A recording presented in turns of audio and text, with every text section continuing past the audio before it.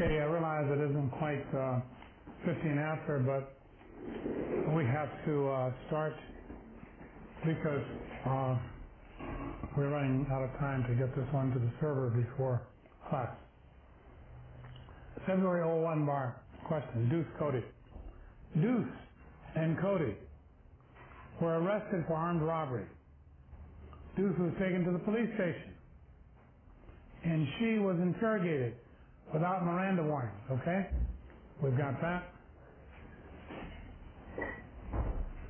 She was interrogated without Miranda warnings. That means that anything that she says is not admissible against her. After 3 hours of questioning, a police officer asked Deuce if she would consent to a search of her automobile. Well, okay, if she grants consent to search and they search the car and find something, that's not a statement, okay, but she more or less identified where materials may be found in violation of Miranda. And is that going to be admissible? Well, you know, the answer is probably not, but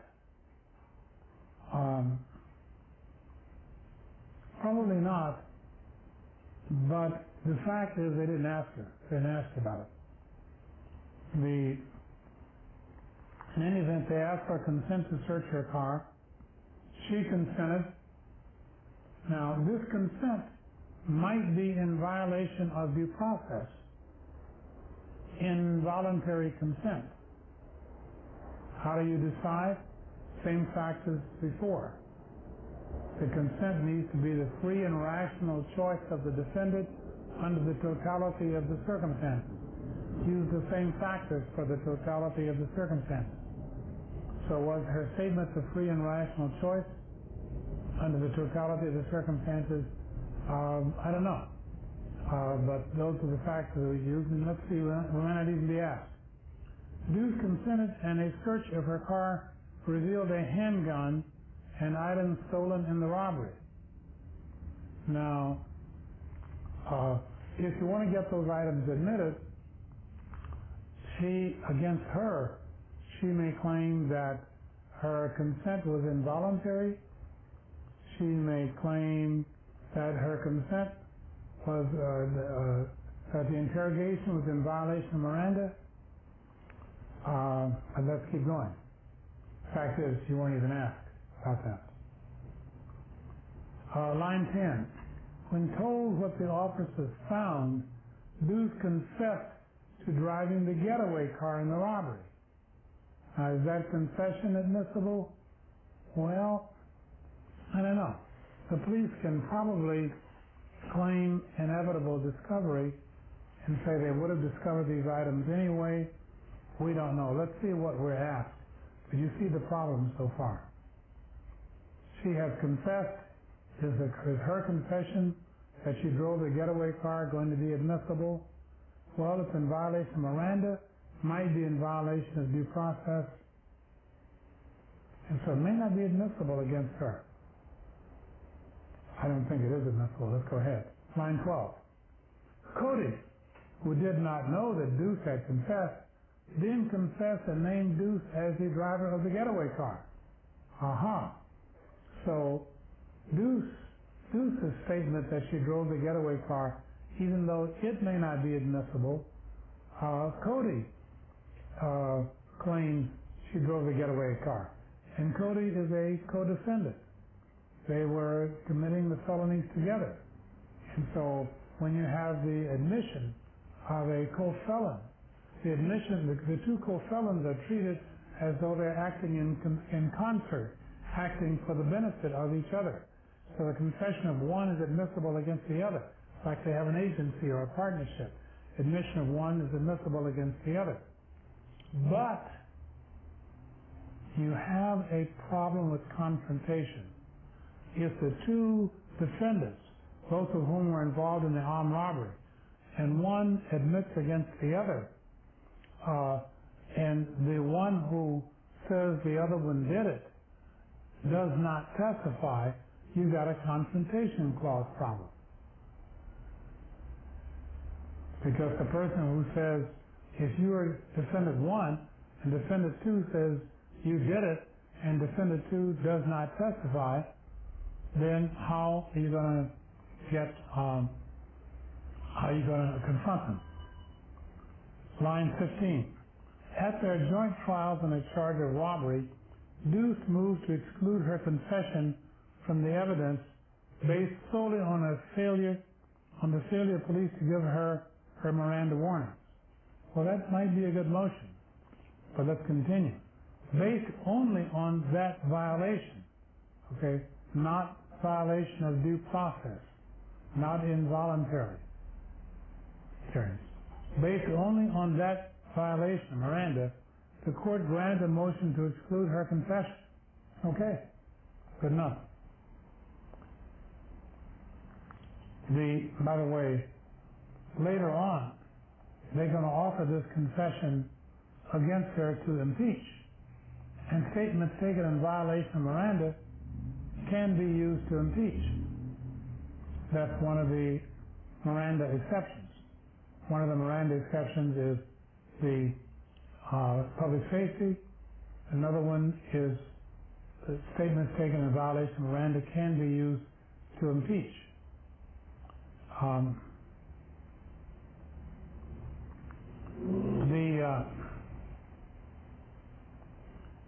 The line 19.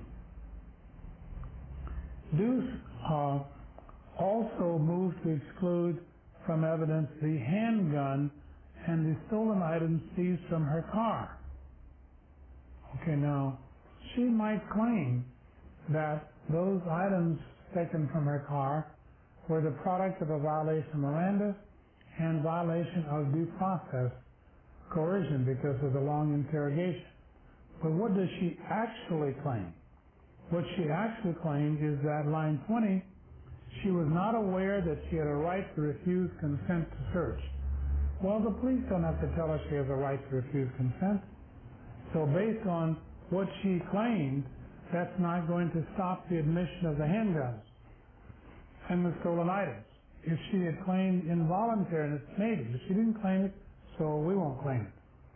So it seems like the items that were found in her car will be admissible because all she claimed is, I didn't know I could refuse the consent to search.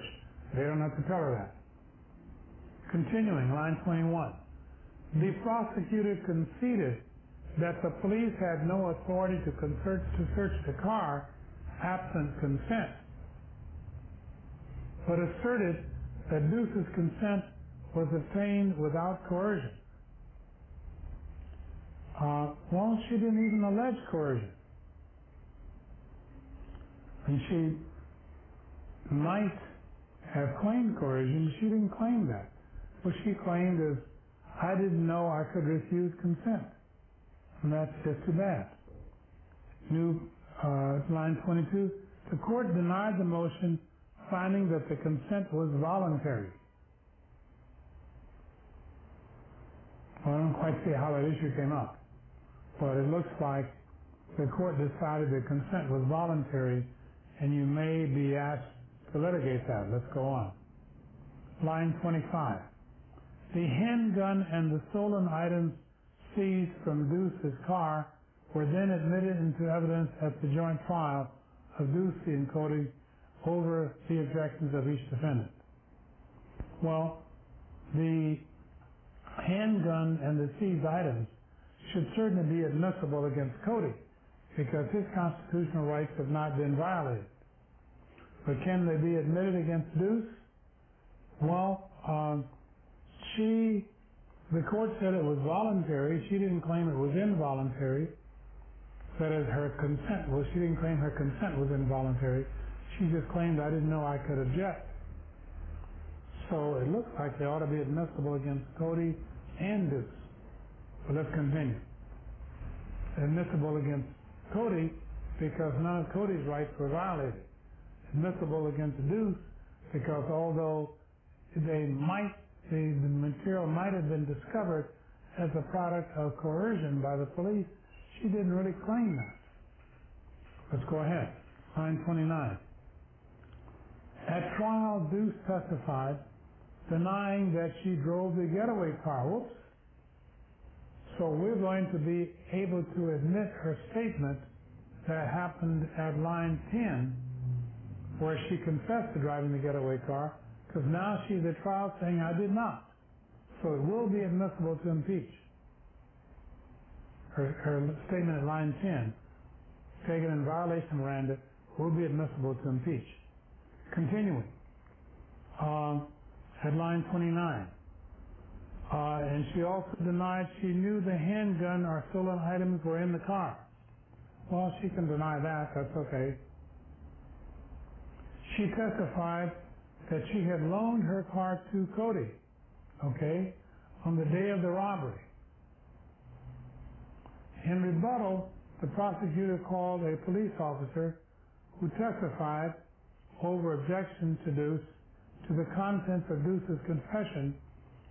Well, that's going to be admissible to impeach her only, not to its truth. Only to impeach her. It was taken in violation of Miranda. One of the exceptions is to impeach. And also Cody's complete unredacted confession implicating Deuce as the driver of the getaway car. Well, Cody said Deuce drove the getaway car, and Cody's confession against Deuce is admissible. We didn't have any reason to exclude Cody's confession against Deuce. But Deuce saying I didn't drive the getaway car, she can be impeached. She's now saying I didn't drive the getaway car, but earlier she said I did. She can be impeached in spite of the Miranda rule. And furthermore, Cody's statement that she drove the getaway car is admissible against Deuce. Admissible against Deuce because there's nothing wrong with the information they got from Cody. Line 35. Assume that in each instance, all appropriate constitutional evidence objections were made. Number one, did the court err in admitting the handgun and stolen items seized from Deuce's car against Deuce and Cody? Well, it says assume that, line 35 says assume that all appropriate constitutional evidentiary objections were made.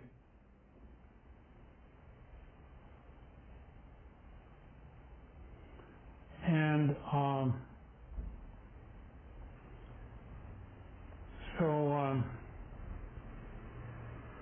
did the court err in admitting the items from Deuce's car against Deuce and Cody? Well, admitting the items in the car against Cody is no problem.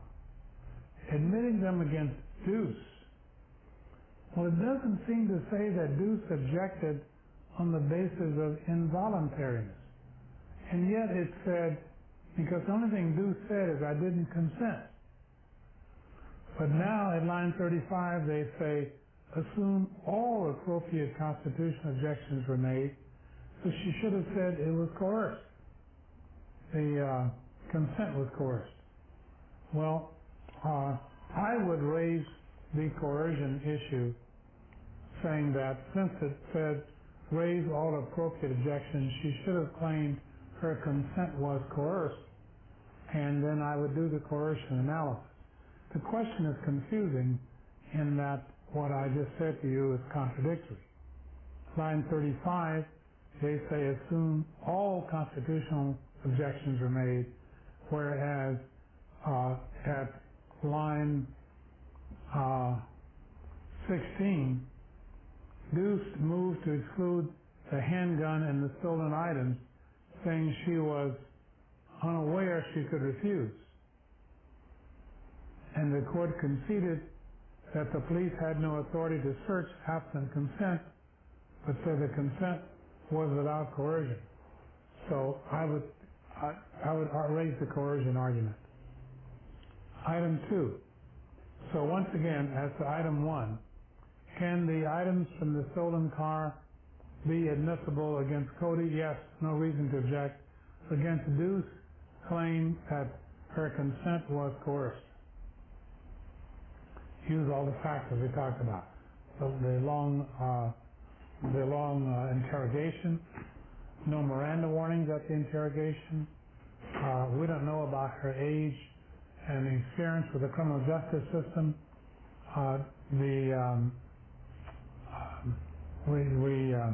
The other factors are such factors as, was there any trickery, or did they promise leniency? They didn't do that. The main thing they did was the long interrogation and the violation of Miranda, which is very important, and argued that that maybe is enough for coercion. Item 2.